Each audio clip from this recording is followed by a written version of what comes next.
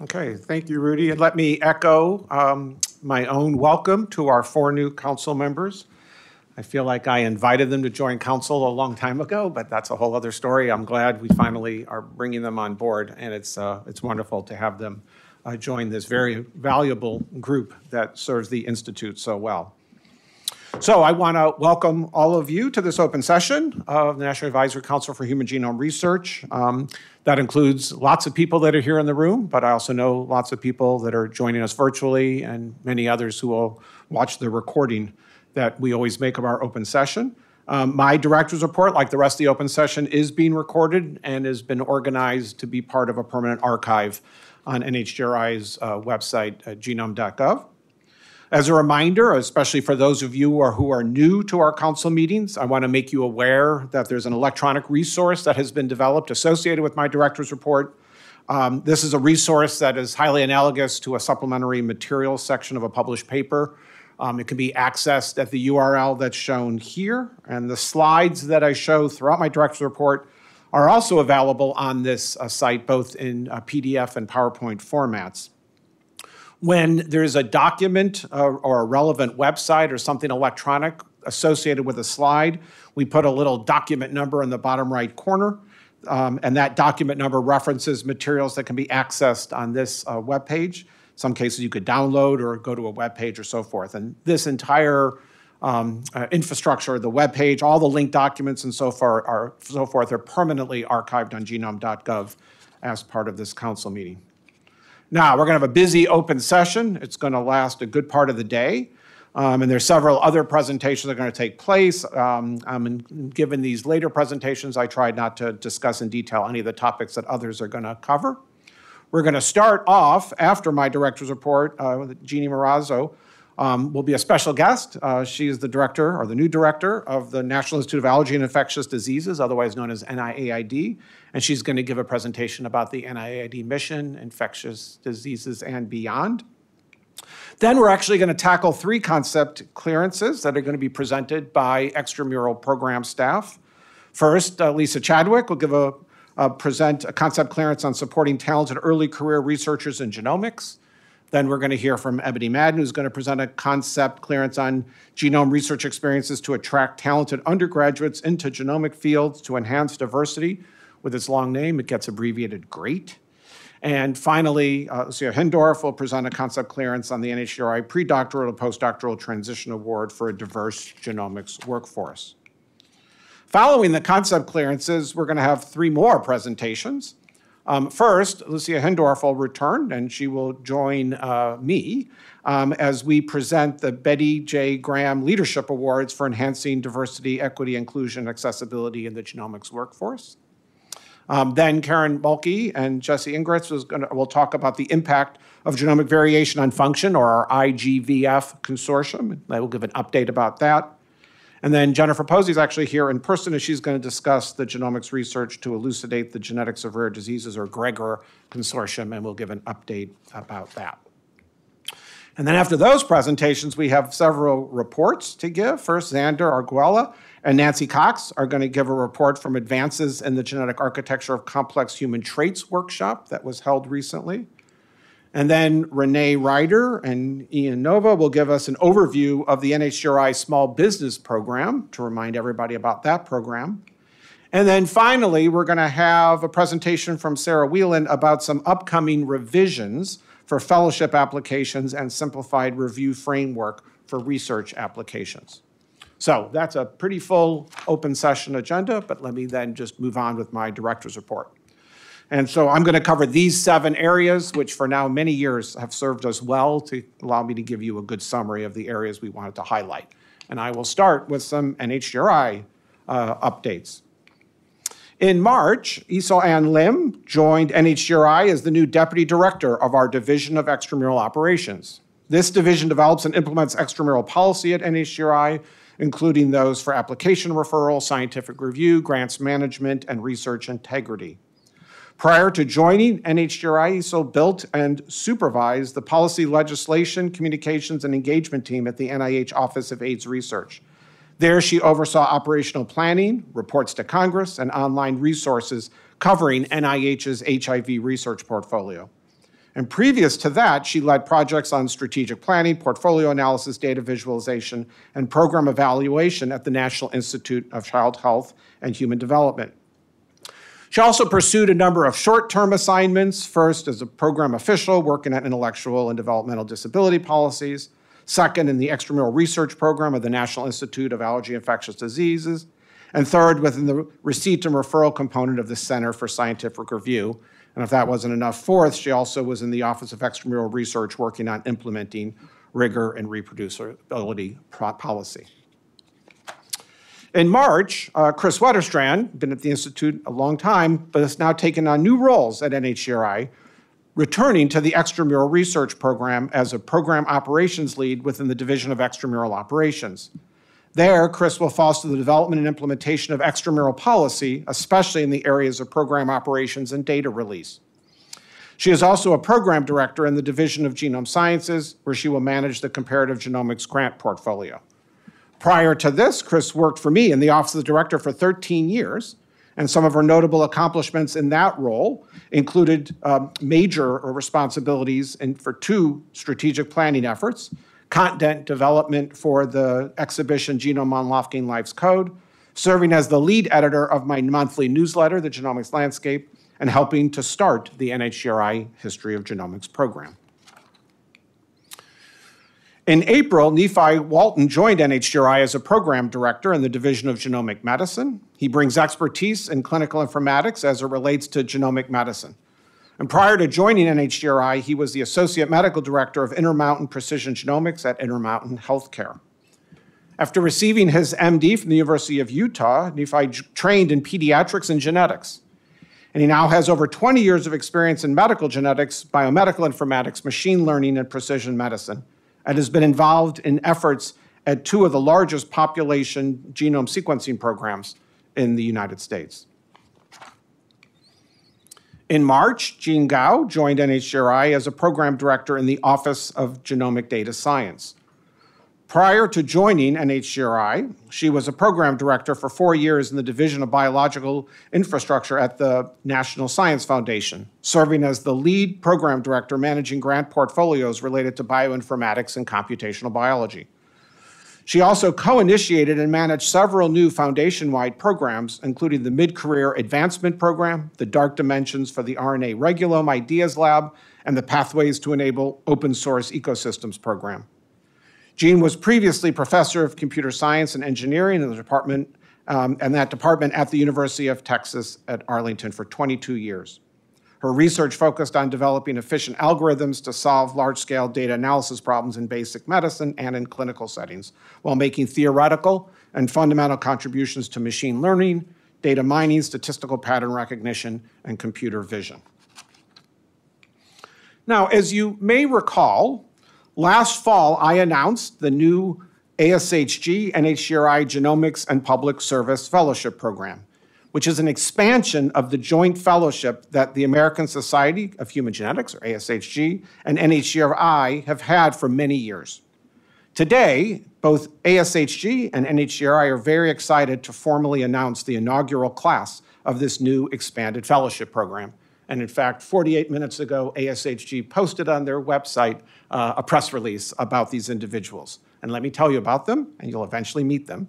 There are 10 new fellows who will begin this July, which is why you're not meeting them today. The new graduate level fellows are Cameron Washington as our Genetics Education and Engagement Fellow, Elizabeth Roy as our Genetics and Public Policy Fellow, and Jacqueline Cohen as our Genomics Communications Fellow. There will also be 7 post-baccalaureate genomic analyst fellows. The 2 shown here will be based at the ASHG office, Maya Montgomery and Allison Wilcox. And then there will be 5 post-baccalaureate genomics analyst fellows shown here, and those will be based at NHGRI within our extramural research program. Malia Jennings, Mike Lopez, Sophia Martin, Jessica Reinick, and Gabrielle Villard. Those of us at both ASHG and NHGRI are very excited to have this first group of 10 fellows arrive on July 1, and we have many, many things planned to ensure a very positive experience during their 2-year fellowship with us. So with that, let me move on to some NIH updates. Kathleen Newsell was recently appointed as the 13th director of NIH's Fogarty International Center and the NIH Associate Director for International Research. She is the first woman to hold this directorship since the center's founding in 1968. She brings decades of global health experience with an impressive portfolio that includes clinical and epidemiological studies. Her many years as a vaccine policy advisor to the Centers for Disease Control and Prevention and the World Health Organization makes her well-suited to lead the Fogarty International Center. Sean Mooney is now in place as the director of NIH's Center for Information Technology. I will point out that in addition to this leadership role, Sean will also head a research program hosted by NHGRI's intramural research program, specifically within the new Center for Genomics and Data Science Research. On May 1st, NIH officially launched the search for a new director of the National Library of Medicine, or NLM.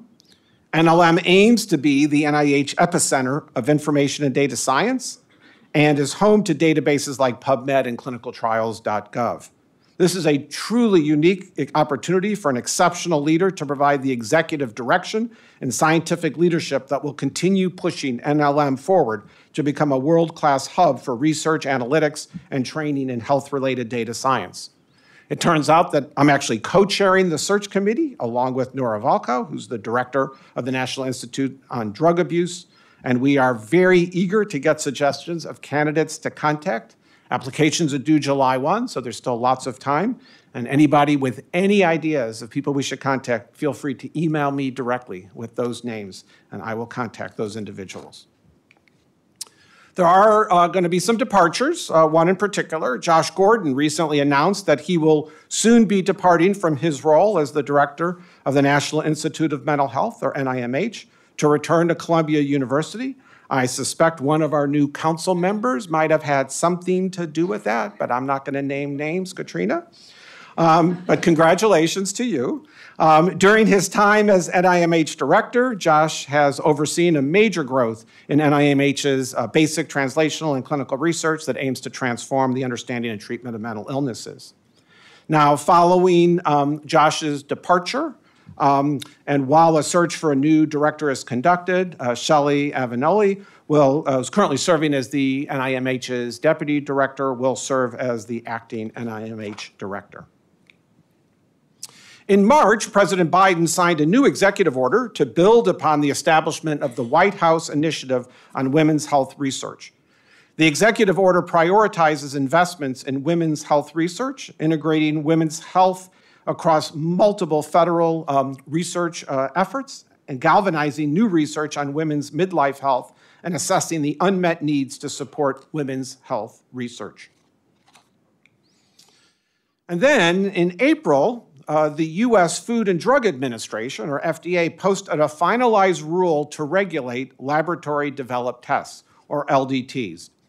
Now, the proposed rule changes the definition of medical devices to include LDTs, subjecting them to the same oversight as other diagnostic products manufactured by industry. The rule includes a 4-year phase-out of general enforcement discretion and implementation of targeted enforcement discretion of certain LDTs, meaning they would not need to undergo pre-market and quality system review. It is important to note that some tests will be considered legacies and will not need to undergo the full FDA regulatory process. This includes LDTs offered prior to May 6th of 2024 with no further modifications, such as updates for improved genomic variant calling and LDTs manufactured and performed by a lab integrated in a healthcare system when an FDA-authorized test is not available. Needless to say, this is a lot of complicated twists and turns, but we are tracking this carefully within the Institute. We thought you'd be interested to be aware that in March, the United for Medical Research released a report entitled NIH's Role in Sustaining the U.S. Economy. The report noted a substantial return on investment from NIH research. Specifically, they calculated that every dollar invested in NIH produces approximately $2.46 of economic activity within the United States, with the economic benefits actually helping every state in the country. The report also demonstrated NIH's role as a catalyst for innovation and economic growth and noted the negative impacts on U.S. leadership in biomedical research and innovation that would result from a failure to robustly fund biomedical research. So, in light of this report, now would be a good time to pivot to the current budget situation for NIH. Well, following 6 months of operating under a continuing resolution, a federal budget for fiscal year 2024 was enacted in March, providing about $47 billion to NIH and $663 million to NHGRI. Not accounting for inflation and excluding ARPA-H, the budget provides a top-line 0.8% cut from the federal year 2023 enacted level for NIH and a technically flat budget for NHGRI. So that's where we are this fiscal year. But meanwhile, the Biden administration also released the fiscal year 2025 president's budget, which is meant to lay out the Biden administration's priorities for the next fiscal year. The fiscal year 2025 president's budget includes $50.1 billion for NIH and $664 million for NHGRI. Now, for comparison, also shown is the fiscal year 2024 enacted budget, and this was $1.4 billion less than what was originally proposed by the president for fiscal year 2024. So essentially, this ends up being a proposed flat budget for NHGRI and a proposed 3% overall cut for NIH. And again, this is the president's budget, which is just the first step in a very long process that will lead eventually to a fiscal year 2025 appropriation. Okay, moving on to some general genomics updates, starting on a sad note.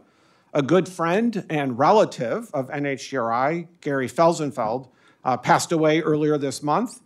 Gary was a highly accomplished researcher who made major contributions to our understanding of the relationship between chromatin structure and gene expression. Before retiring, he was for many years a section chief in the Laboratory of Molecular Biology at the National Institute of Diabetes and Digestive and Kidney Diseases. He truly enjoyed working at NIH, which provided him the opportunity to work in the lab every day, train postdoctoral fellows, and remain constantly invested in science. After retirement, he enjoyed photography and spending time with his family, including NHGRI Program Director Adam Felsenfeld. Richard Cooper passed away in April. Richard was known for his extensive contributions in the study of hypertension and other cardiac diseases in individuals of African ancestry. Before retiring, Richard served as chair of the Department of Public Health Sciences at Loyola University Chicago's Stritch School of Medicine. He received an NIH Merit Award for his research of the African diaspora and actually previously served on this advisory council from 2008 to 2011. In other news relevant to NHGRI and genomics, Amanda Pearl has been appointed the new Chief Executive Officer of the American Society of Human Genetics.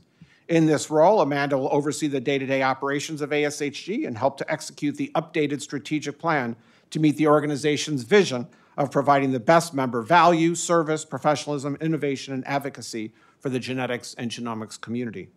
With her expertise in issues that are affecting member-based organizations, experience in association management, and previous leadership role as the executive director of the American Thyroid Association, Amanda is well poised to take the helm of ASHG, and we look forward to working with her. In February, the National Academies of Sciences, Engineering, and Medicine, or NASEM, released their highly anticipated report entitled Charting a Future for Sequencing RNA and Its Modifications. This report details the findings from a 2-year consensus study and was sponsored by the Warren Alpert Foundation, also the National Institute of Environmental Health Sciences, and also NHGRI. The report focuses on technology and infrastructure that's needed for the direct end-to-end sequencing of RNA and the chemical modifications of RNA bases, referred to as the epitranscriptome.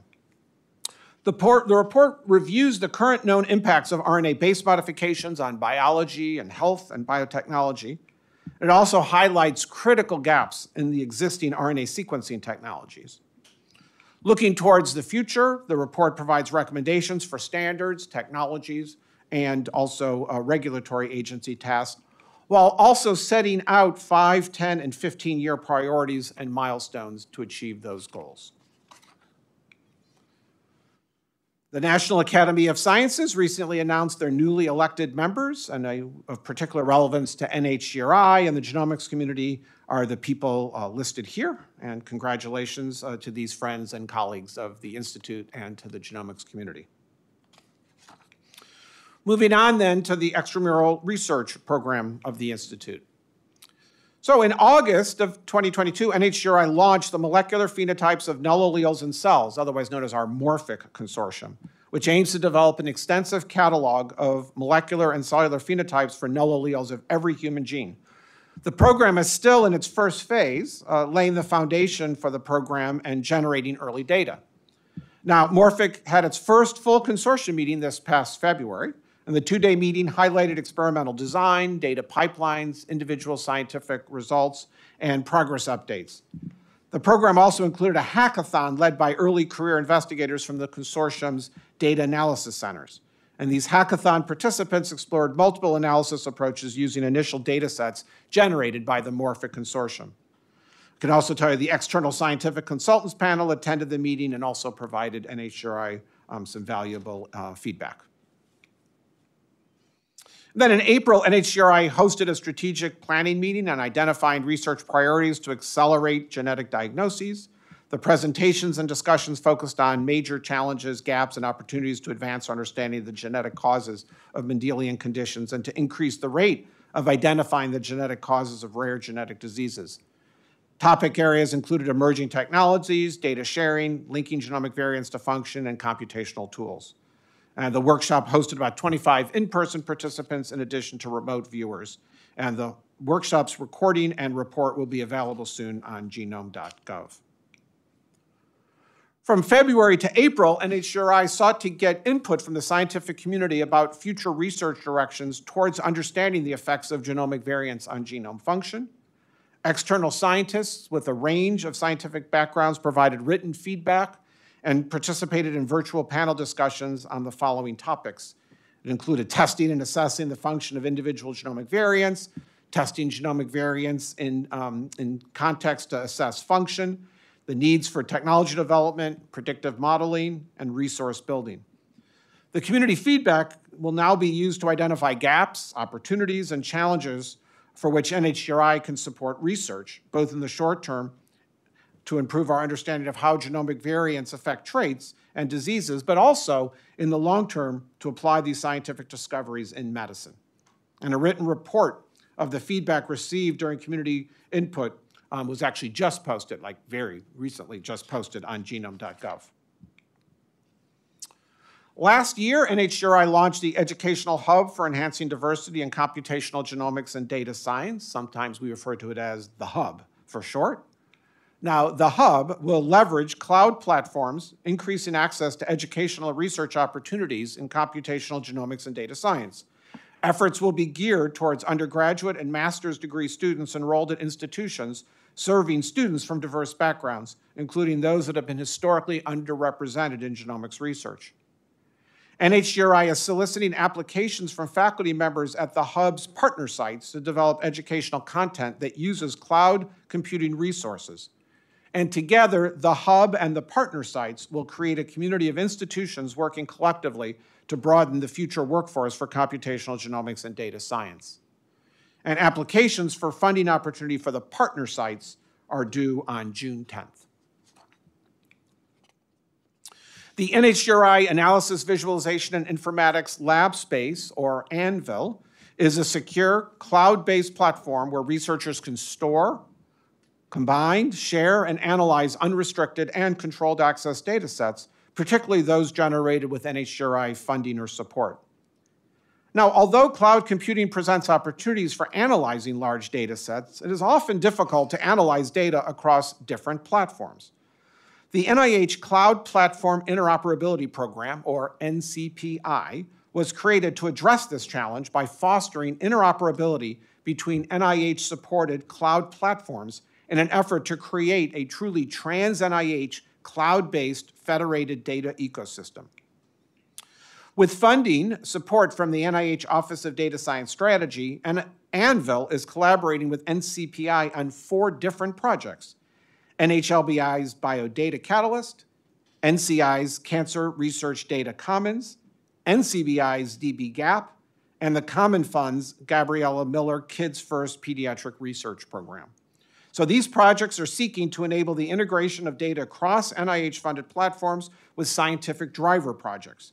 By better connecting NIH's cloud-based platforms, these projects aim to expand research potential by maximizing the value of NIH-supported data sets. The Clinical Genome Resource, or ClinGen, evaluates and disseminates the clinical relevance of genes and genomic variants for use in precision medicine and research. ClinGen is actually celebrating its 10th anniversary this year. And for this anniversary, they held celebratory events at the American College of Medical Genetics and Genomics meeting, and more recently at Curating the Clinical Genome meeting. The celebrations were an opportunity to acknowledge ClinGen's decade of remarkable progress, but also to thank the nearly 2,500 ClinGen contributors for their dedication to ClinGen's curation efforts. And in March, Phoenix published a paper outlining the process of selecting and implementing social determinants of health measurement protocols in the Phoenix Toolkit. In 2022, the National Institute on Minority Health and Health Disparities provided funding to broaden the Phoenix's social determinants of health collection and convened a second expert working group to address new topic areas. This effort resulted in 15 new protocols being added to the social determinants of health collections, covering both individual level and structural level social determinants of health.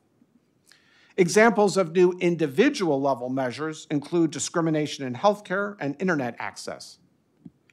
New structural level measurements, which are at the societal or community level, include water access, sanitation, and minimum wage. These protocols provide a valuable resource for researchers hoping to appropriately measure social determinants of health in their studies and to better understand the impact of social determinants of health on biological and behavioral mechanisms, phenotypes, and exposures. Ultimately, as more researchers incorporate social determinants of health and use these standard protocols, it'll be more straightforward to replicate studies and promote collaborative research through data sharing and cross-study analyses. And towards that end, the National Institute of Minority Health and Health Disparities actually created a short YouTube video that provides additional information on the Phoenix Social Determinants of Health collection. In April, NHGRI convened a workshop aimed at defining the optimal clinical data ecosystem for genomic health. The transformative potential of genomics in healthcare is immense, but there are significant challenges to enabling the longitudinal use of genome sequencing in clinical care. Our healthcare infrastructure currently falls short of supporting the promise of precision medicine. Genomic data, which is crucial for personalized medicine, remains confined within laboratory walls and is largely inaccessible for direct clinical application. And so this workshop was dedicated to identifying ways to overcome these barriers. The objectives of the workshop were to define a data ecosystem outlining paths of genomic data from laboratory to electronic health records to each patient clinician and across health systems. Also, to determine informatics standards to be adopted, the systems that needed to be built, and policies that need to be developed. And finally, to identify research directions for optimizing genomic data integration and utilization in delivery of healthcare. And the workshop recording and summary will be made available on genome.gov.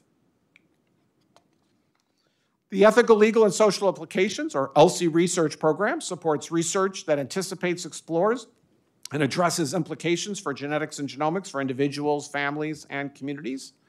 And the 6th ELSI Congress will be held June 10th through 12th in New York City, featuring both in-person and virtual components. The theme for the 2024 Congress is Reimagining the Benefits of Genomic Science. ELSICon invites researchers, practitioners, trainees, and other scholars to share their latest ELSI research, and registration for the event is now open. NHGRI intends to release a new funding opportunity entitled Building Partnerships and Broadening Perspectives to Advance Ethical, Legal, and Social Implications Research, or BBAER, pronounced BEAR. The BEAR program has 4 goals. First, to support transdisciplinary community experts as team members. Second, to enhance ELSI research teams by including community experts. Third, to build capacity for ELSI research within organizations that have not been traditionally funded by NHGRI. And fourth, to expand the ELSI research workforce. Eligible applicants include domestic organizations in the United States receiving less than $30 million per year in total NIH funding in the last 3 years. And a notice of intent to publish was released in March to allow potential applicants sufficient times to develop meaningful collaborations and responsive projects. And NHGRI is planning to disseminate further information through other avenues to increase awareness of this opportunity. The NHGRI training program aims to prepare a talented and diverse genomic workforce by providing both institutional and individual level funding through a variety of mechanisms, including individual fellowship and career development awards, institutional training awards, and diversity supplements. The programs are offered at the undergraduate, post-baccalaureate, graduate, postdoctoral, and faculty levels. The 9th annual Research Training and Career Development meeting was held in Seattle in April and was hosted by Duke University. The meeting brought together over 400 in-person attendees, and the trainees presented posters, gave lightning talks, and attended scientific lectures presented by their peers.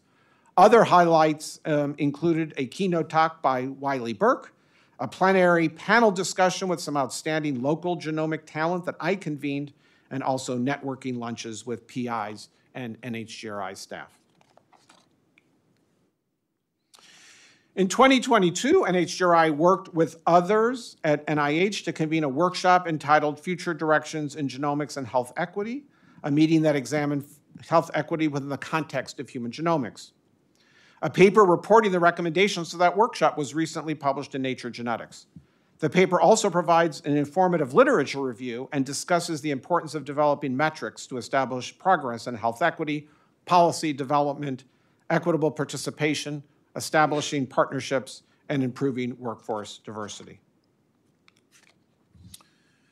In 2023, multiple NIH institutes, centers, and offices sponsored a National Academies of Sciences, Engineering, and Medicine study to review and assess existing methodologies, benefits, and challenges in using population descriptors in genomics research.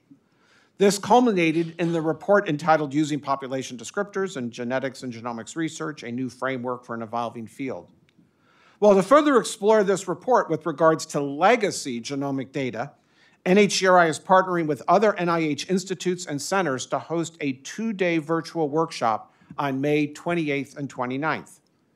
This workshop will convene leaders of genomic data science resources, researchers who use legacy data, and other partners to make recommendations regarding the application of population descriptors to existing data.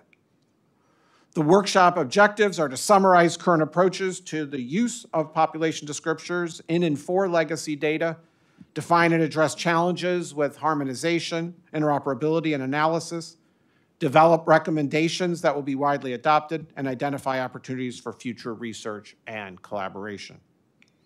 All are encouraged to register and participate in this event, if so interested in doing so. Let me now just briefly highlight 2 recent publications supported by NHGRI's extramural investigator-initiated research portfolio. This publication from Yang and colleagues provides insights into the genetic basis of differences in blood pressure traits between males and females.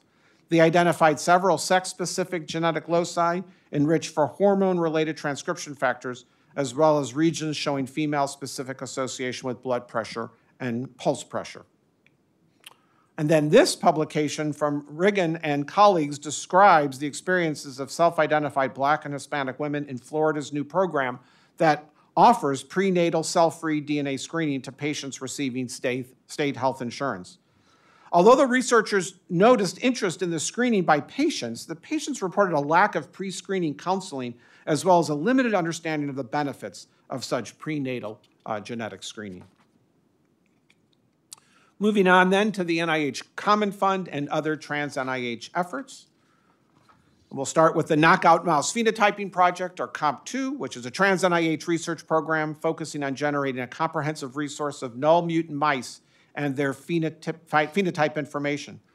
COMP2 is a founding member of the International Mouse Phenotyping Consortium, or IMPC, that comprises 21 centers in 15 countries. To date, COMP2 investigators have developed and phenotyped around 5,500 strains of knockout mice, contributing to the more than 10,000 strains created by the IMPC.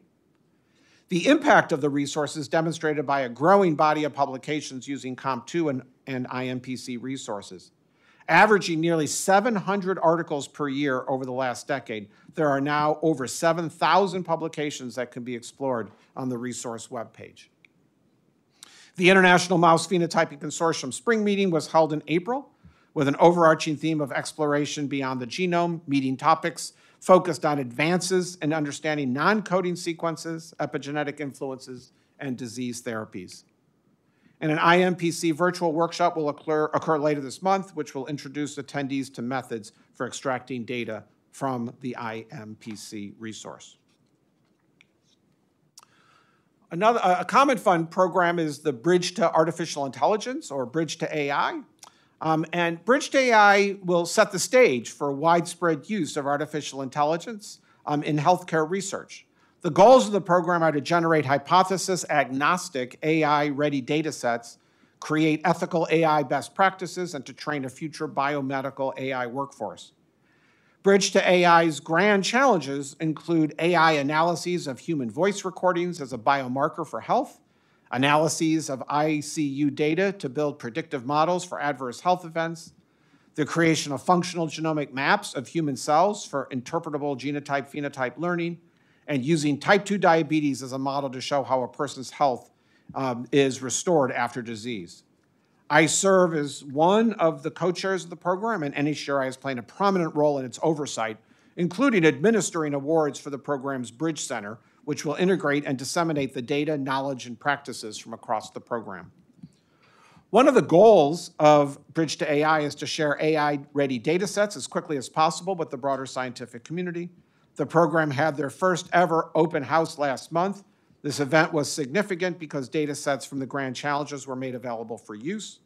The event also featured hands-on collaborative sessions to evaluate the utility of these resources for scientists in the wider community. Moving on to the All of Us research program. And All of Us is seeking to build a national research cohort of over 1 million or more participants reflecting the diversity of the United States. The program is creating a partnership with participants in order to advance precision medicine and to change healthcare to the benefit of all. This past February, the program published several papers in the Nature portfolio of journals. In this flagship publication, the All of Us research program investigators described the generation and release of nearly 250,000 genome sequences, 77% of which are from historically underrepresented communities in the United States. The accompanying analysis revealed identification of nearly 275 million previously unreported genomic variants. These data can be accessed through the All of Us Researcher Workbench. This paper received significant attention within the scientific community, sparking important conversations on the presentation of genetic ancestry data alongside social identity labels and the proper use of data visualization techniques. Additionally, recently published papers describe the integration of multi-ancestry GWAS data with single-cell epigenomics to identify genetic drivers of heterogeneity in patients with type 2 diabetes, and disparities in the frequency of pathogenic genomic variants across ancestry groups in the All of Us cohort, and the use of All of Us data to optimize polygenic risk scores for diverse populations. The last publication I would note represents a collaborative effort between NHGRI's eMERGE consortium and the All of Us research program. However, all is not good news for the All of Us research program. For complicated reasons, the program received a significant funding cut in their fiscal year 2024 appropriation. This graph shows the funding level for All of Us each year, with blue representing funds from its base allocation and orange representing funds from the 21st Century Cures Act. All of Us funding was at $541 million in fiscal year 2023. But due to the drop in Cures Act funds, the program is only receiving $357 million in fiscal year 2024, representing an immediate overall decrease of $184 million, or in other words, a 34% reduction. Looking forward, there could be even more significant reductions in the Cures Act funds in fiscal years 25 and 26, after which that funding stream is set to expire, unless something is done to fix the downward trajectory. However, the President's fiscal year 2025 budget, which is shown on the far right, proposes an increase in non-Cures Act funds, depicted by the purple bar. However, this restoration of funding is not guaranteed. It was just put in the President's budget as a first step. Now, last month, Josh Denny, the All of Us CEO, provided an update about these funding uncertainties. There will be reductions to most program awards this year, with a resulting decrease in enrollment rates, a delay in launching pediatric enrollment, and a slowing of new data generation. However, the program will continue to build on its accomplishments to date, which includes having over 790,000 participants enrolled, having over 10,000 researchers signed up for data access, and having hundreds of papers already published using All of Us data. The Bespoke Gene Therapy Consortium, or BGTC, brings together partners from the public, private, and nonprofit sectors to foster development of gene therapies intended to treat rare genetic diseases, which affect populations too small for viable commercial development. BGTC aims to advance the understanding of basic adeno-associated virus, or AAV, life cycle biology to help optimize vector generation and delivery, and to standardize and streamline regulatory requirements for approval of gene therapies. Last summer, BGTC finalized the selection of 8 rare diseases for its clinical trial portfolio, and those are listed here. One of the clinical trials is actually led by NHGRI's intramural investigator, Chuck Venditti. BGTC also recently published its first paper, a commentary in Nature Review's Drug Discovery, which provides a high-level overview of BGTC's objectives. And lastly, the first version of the BGTC regulatory playbook is now online and contains a wealth of useful information. Now, this playbook was created as a one-stop shop guide for clinical and drug development researchers who are working to bring AAV gene therapies to rare disease patients. It addresses the critical steps before submission of investigational new drug applications for the first human studies and includes overviews of regulatory best practices as well as case studies of existing AAV gene therapies. Now, the U.S. populations that are disproportionately affected by illness are traditionally underrepresented in research and often medically underserved.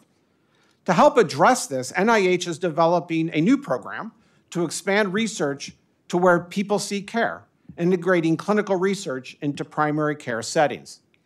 Now, I will stress this is a priority of the new NIH director, and because that NIH plans to establish a clinical research network focused on primary care across the mission areas of all institutes and centers, but one that is also disease agnostic. The program will integrate innovative research with routine clinical care in real-world settings. It will also create a foundation for sustained engagement with communities often underrepresented in clinical research. For this program, the NIH Common Fund will contribute $5 million in fiscal year 2024 and $25 million in fiscal year 2025, and then assess feasibility and additional budget requirements. In fiscal years 26 and 27, the program hopes to receive additional support from the NIH institutes and centers to ramp up to a total of $50 to $100 million. The NIH Office of the Director is currently gathering community feedback on how best to build the network through listening sessions and a public workshop. NIH anticipates a quick launch this fiscal year to expand existing studies to increase engagement and then expand the program further next year and beyond. And now let's move on to NHGRI communications, policy, and education. So for this council meeting's archival spotlight from NHGRI's History of Genomics program, we're actually announcing a new feature, something called virtual exhibits that are now going to be posted on genome.gov. Now, utilizing specifically curated and summarized materials from NHGRI's extensive historical archive, these virtual exhibits will tell complex and impactful stories from the larger history of NHGRI and genomics in a fashion that is geared towards a general audience. Now, this first exhibit, which just got posted like last week, is entitled "The Human Genome Project is Simply a Bad Idea," which tells the story of a 1990 letter-writing campaign to stop funding of the yet-to-begin Human Genome Project. The exhibit contains a curated collection of letters sent to then-acting NIH Director William Robb in early 1990, which lay out a variety of arguments against the Human Genome Project. The nearly 50 letters were actually kept by Elka Jordan, the Deputy Director of the National Center for Human Genome Research at the time. And by reviewing the materials in this easy-to-access exhibit, one can now learn about the nuanced arguments opposing the Human Genome Project. And we hope that this exhibit will provide a meaningful historical context for how a project of this size and scope of the Human Genome Project really did present legitimate concerns for some researchers at the time. Now, the other aspect of it is I was tickled by this when I first started reading about this exhibit. It just brought back a flood of memories, at least for me in particular. And so since this is actually a shorter director's report, I thought I would share with you a presentation, a part of a presentation, just part of it, that I put together that some of you who were at the training meeting actually saw. But for those who are not familiar with this letter writing campaign, it is interesting to learn a little bit more, and since we have a little bit of extra time, I thought I would do it. So this is really just serving as a teaser for you to actually go in and look at this exhibit to learn more.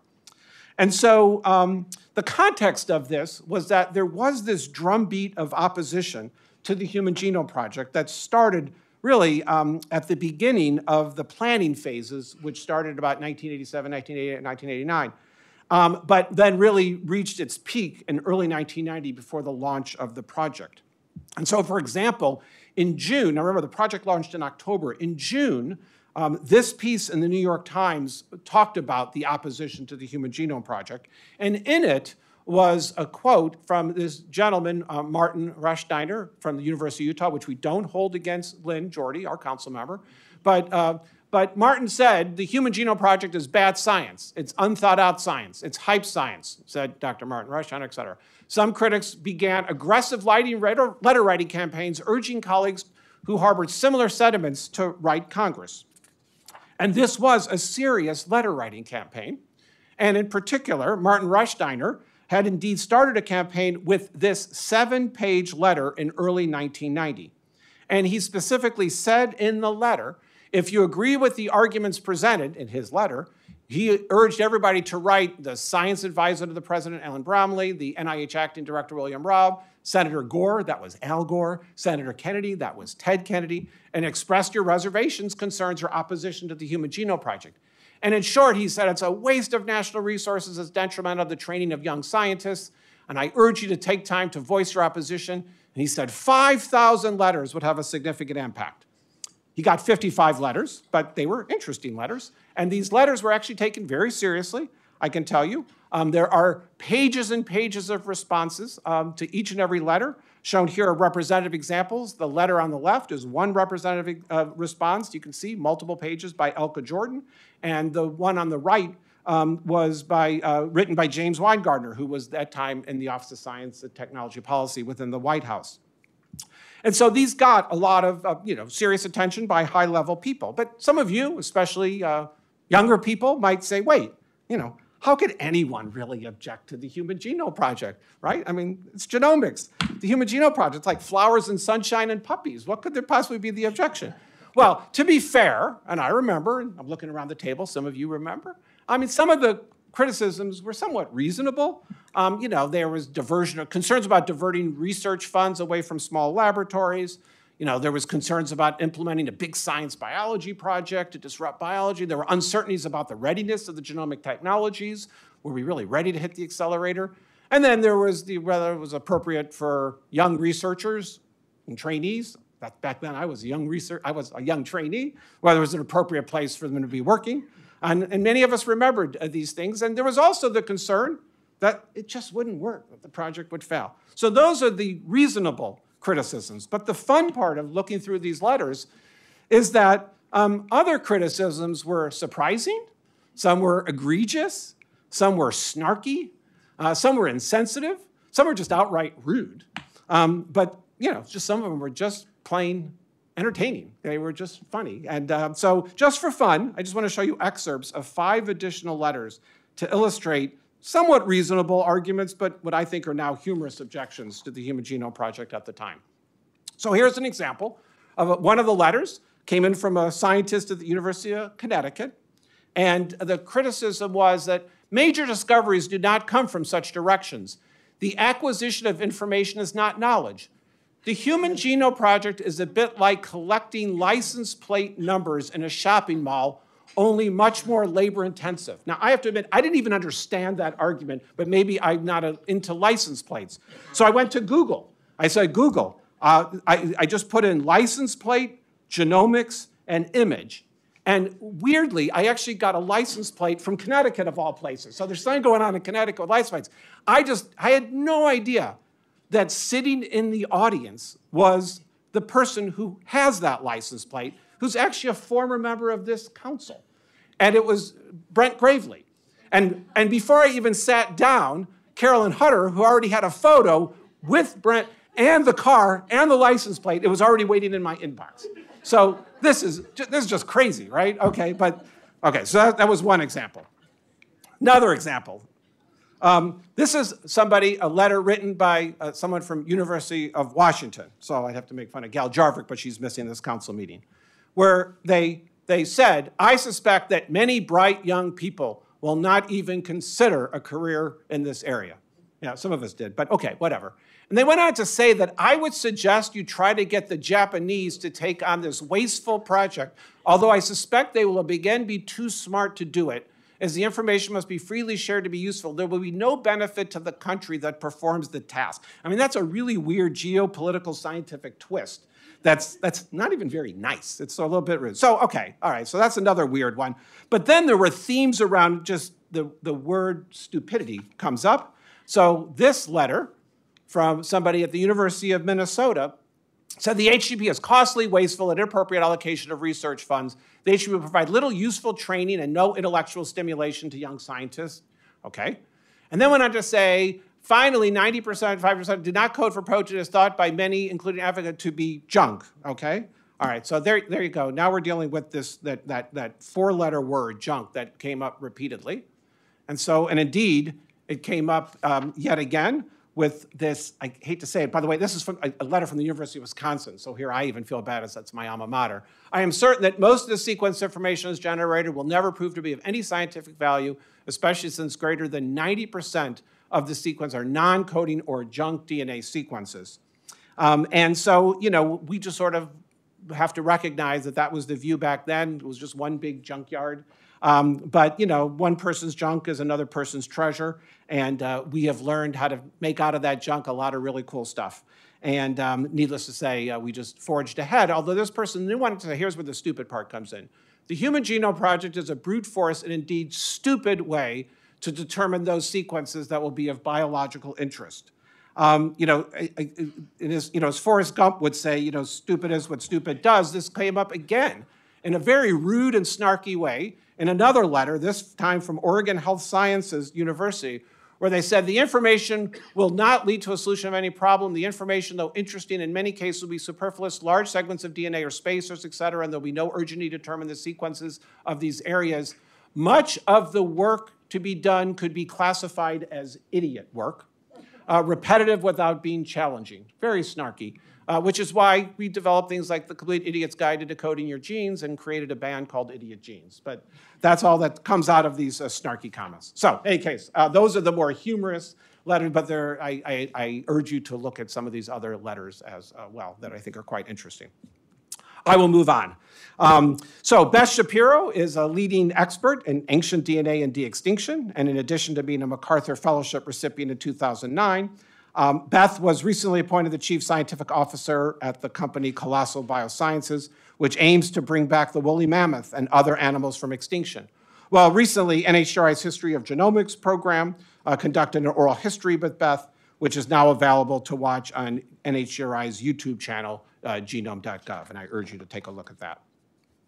And then meanwhile, later this summer, on July 17th and 18th, The NHGRI History of Genomics program, the NIH Sexual and Gender Minority Office, and the NIH Office of Research on Women's Health will host a 2-day virtual symposium entitled Exploring the Many Dimensions of Sex and Gender in the Genomics Era. This is an event that aims to clarify the complexity of sex and gender in light of social and genomic advances and their histories. This symposium will bring together experts from the biological and social sciences to clarify, contextualize, although not resolve, the complexities about sex, gender, and genomics by considering them in their scientific, ethical, and historical context.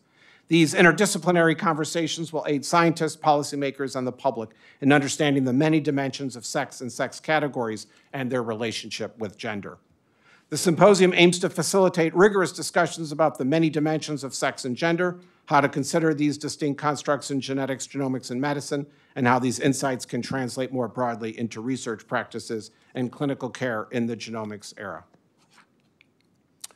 April 25th is National DNA Day, and each year NHGRI hosts several programs and offers educational resources to mark the occasion. Over the course of the past 3 months, actually, and in celebration of DNA Day, NHGRI's Education and Community Involvement Branch led hands-on activities engaging with over 1,000 middle, high school, and community college students across Washington, D.C., Maryland, Virginia, and West Virginia. National DNA Day was also celebrated on the NIH campus on April 26th with the annual Louise M. Slaughter National DNA Day Lecture, named after Congresswoman Louise Slaughter, who was a champion of the Genetic Information Non-Discrimination Act. This year's lecture was given by Joe Palca, science communicator and former National Public Radio correspondent. He shared his views on genomics and public health literacy, and nearly 300 people tuned in to view the live stream, and 50 people joined in person. Another really interesting component of National DNA Day involved NHGRI intramural researcher or intramural investigator and director of the Eunice Kennedy Shriver National Institutes of Child Health and Human Development, Diana Bianchi. And Diana welcomed a special guest to the NIH campus, artist Mary Ellen Sherrill, to unveil a genomics relevant sculpture that she donated to the NIH. The sculpture is called The Ladder and blends biblical imagery and modern science, draws parallels between Jacob's ladders and the double helical structure of DNA. And the sculpture is now located immediately in front of the NIH Clinical Center. The dedication event featured remarks from the NIH director, Monica Bertonoli, NIH Clinical Center CEO, James Gilman, Diana Bianchi, and myself. And in addition, Mary Ellen spoke about her personal connections with genetics, specifically how she, as an adoptee, used modern tools of genetics to find her biological family. The Inter-Society Coordinating Committee for Practitioner Education in Genomics, or ISCC-PEG, held its 13th annual meeting in April. The committee aims to improve genomic literacy of healthcare providers and enhance the effective practice of clinical genomic medicine by facilitating interactions among key stakeholders in genomics education. Highlights of the meeting include hearing presentations by the third class of ISCC-PEG scholars about their ongoing genetics education projects, also a keynote talk by Terry Manolio, and formation of 8 subgroups that work to design strategies to integrate genomic literacy into clinical practice. And finally, let me just say a few things about the NHGRI intramural program, starting with several awards. Intramural Branch Chief Elaine Ostrander is the recipient of this year's Genetic Society of America Edward Novitsky Prize. This award recognizes creativity and intellectual ingenuity in the solution of problems in genetics research. Elaine is recognized for her work on using the domestic dog to study fundamental biological problems and to identify genomic variants relevant to human health and disease. Her dedication to creative methods for understanding canine genetics and translating research organisms to humans is extensive and impressive. Former NHGRI Scientific Director Dan Kastner is the recipient of the 2024 George M. Kober Medal from the Association of American Physicians. This award is one of the most prestigious honors given to a physician scientist in the United States, recognizing outstanding leaders in medicine who make significant contributions through their scientific discoveries and mentorship. Dan has been using genetics and genomic tools to study rare inflammatory disorders for nearly 4 decades. He and his research group have evaluated over 2,000 patients with recurrent fever syndrome and other autoinflammatory disorders.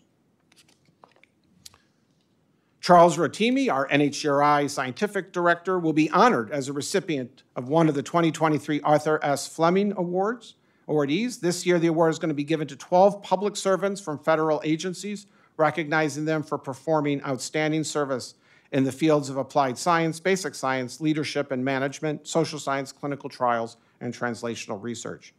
The winners of this award serve as outstanding role models for our public administration and public policy staff, in addition to all aspiring public servants.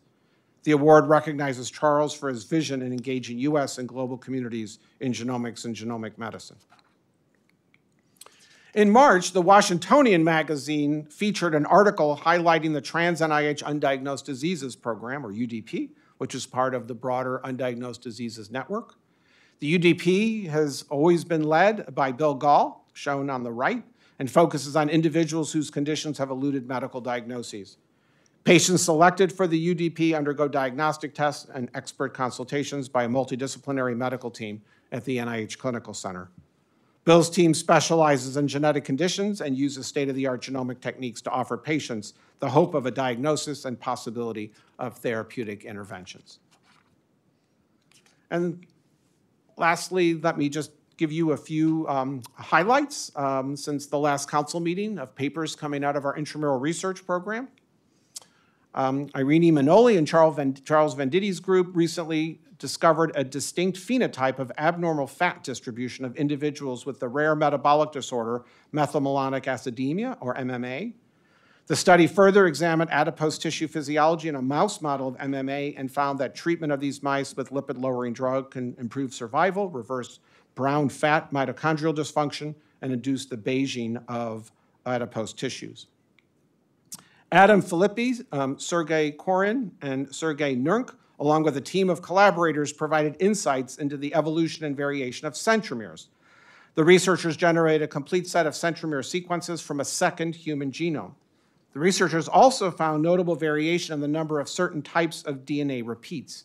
I'll pause here and say it was rather ironic because this same exact paper was independently selected by extramural staff to be one of the investigator-initiated highlights that I featured earlier in my director's report. So this paper really nicely illustrates a wonderful example of an intramural, extramural collaboration involving NHGRI-funded investigators in both programs.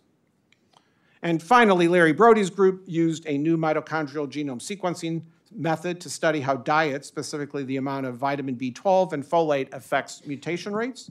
The researchers found that vitamin B12 deficiency increased the number of mutations in the mitochondrial genomes of the mice, and that this was especially true for older mice. Before I end my director's report, I should, as always, tell you that we work really hard to try to make sure we can stay updated, or we keep you updated. And I have a website that we've organized to provide a one-stop shop for staying connected with me and with the Institute. If you go and visit this URL, you come to this page, but if you scroll down, you get a menu of other options that include everything from our website, biographies, various ways of reaching me on social media or through my monthly newsletter, but other things about the Institute, including our strategic vision, our oral histories, our talking glossary, and so forth. But you can keep scrolling and get to other talks of recent talks of mine, as well as podcasts and published features as well. And we just try to keep this really well organized for people who want to sort of get highlights of interest from the Institute and connecting to it. So I will stop there by thanking all the staff that helped pull together these 67, 68 slides that I just went through. Such a group effort, of course, is required if we're going to cover as much material efficiently at Council. I want to especially thank folks who review the director's report at various stages along the way before it gets presented now, but also my Office of Communications for creating the electronic resource, including getting the videotape posted on YouTube. And we always have special thanks for what are now ring leaders who helped me prepare and really do the conducting of this grand orchestra that pulled this together. It now includes Vanessa Campos and Chris Wetterstrand. They're pictured here in eclipse gear in honor of the eclipse that occurred last month.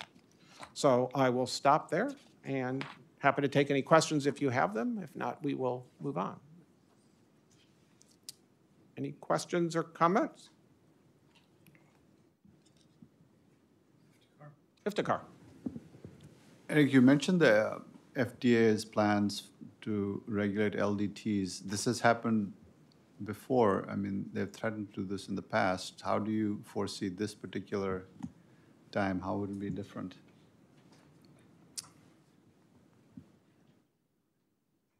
I'll just start by, I don't work for the FDA.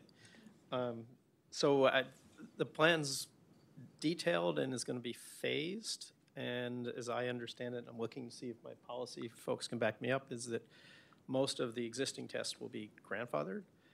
I don't know exactly how it's going to roll out. What they've done before is said we've always had the discretion to do enforcement. And so the difference this time is that they've set up a manual of what the regulations are supposed to look like. And so it will roll out over the next 4 years, and my guess is that I know there'll be legal challenges, and they'll have to see how it works. Kayla, do you want to make a comment? Kayla from our policy group is on Zoom. Yeah, hi Larry, I'm online. Hi everyone. Yeah, this is the first time the FDA has finalized a rule. So it went in effect on May 6th, but it gets fully enforced on June 7th, I believe, or July 7th. I'll have to double check that. And so we have about 2 months to see legal action. But yes, we will see a lot of tests being grandfathered in. There are some stipulations around that. And there are also a lot of other tests that are going to be exempt from this, like 1976 style tests, think immunohistochemistry style tests, tests for public health purposes, law enforcement, things like that. So it is definitely a little bit more refined than the proposed rule. And again, there's the 4-year phase out, but we'll see what will happen in the next few months with the potential for legal action. And then there's also a current Supreme Court case that could affect the outcome of this rule that we're tracking. So a lot of things going on right now, but we should have a lot more clearer view of what's going on in the next 2 months. One just addendum is that the current tests would be grandfathered unless there were substantial changes to them. I take substantial as to be real fundamental changes, not just changing a machine or two. I guess the concern is stifling innovation in genetic testing going forward. Due to the expense, yeah. Yeah, I don't think it would stifle innovation. It's just whether or not that innovation would be introduced in an easy fashion. So the costs associated with this are considerable, and the FDA has done this modeling.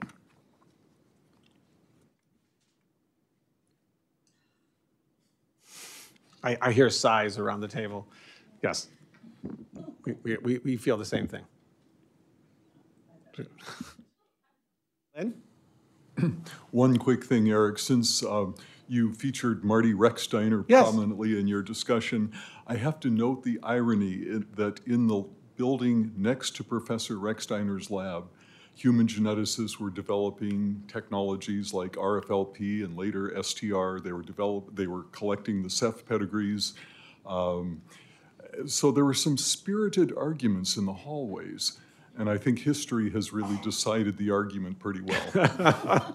By the way, I will point out that, I didn't mention this, but we've actually been reaching out to some of the letter writers and letting them know that, and some of them, it's been a long time, some of them sadly are no longer with us, but some respond. And actually some of them are actually quite engaging and, sort of say, yeah, boy, prove me wrong, or, yeah, that's really interesting.